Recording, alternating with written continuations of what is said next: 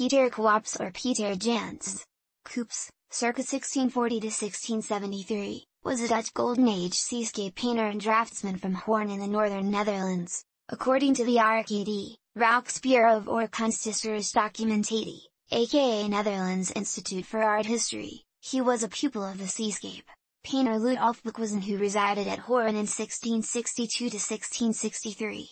He signed his name P. Coopse, sometimes with a second initial J for Jans, but he seldom added a date.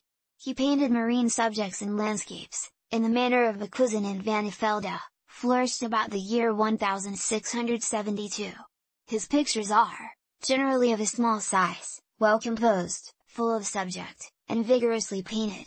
There is a picture by him in the gallery at Munich, which is attributed to Boekhuizen in the catalogue, though the name may be discovered on it. In England the dealers are more cautious, they remove it.